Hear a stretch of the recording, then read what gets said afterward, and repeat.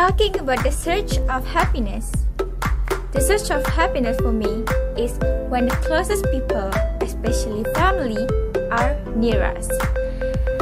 Especially small things like giving warmth, sharing something, and protecting or supporting each other is very important.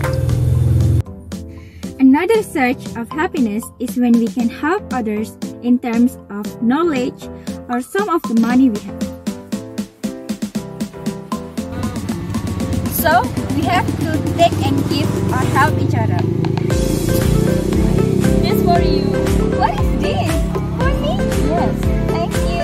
You're welcome. Let me help you. Thank you. When we were able to actively help each other, advise each other, and spread goodness to each other, then we will be able to be happy when we see other people feel happy too. Besides that, running a hobby is also a search of happiness. Getting into a routine can make life feel boring.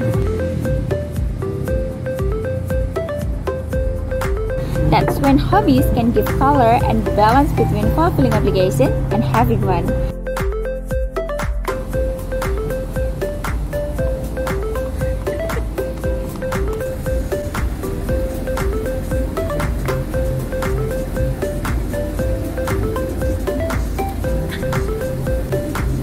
So that the happiness of life is maintained.